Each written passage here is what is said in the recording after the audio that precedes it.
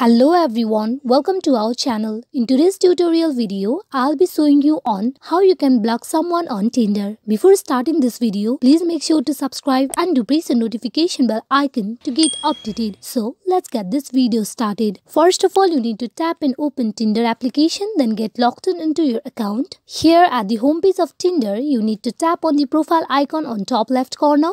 Inside your profile, you can see the option of settings. You tap on it. Inside settings, you scroll to the down. There, you can see the option of block contacts. You tap on it. To block your contacts, first of all, you need to import your contacts in the Tinder. So you tap on import contacts. Now you select any of the contacts that you want to block.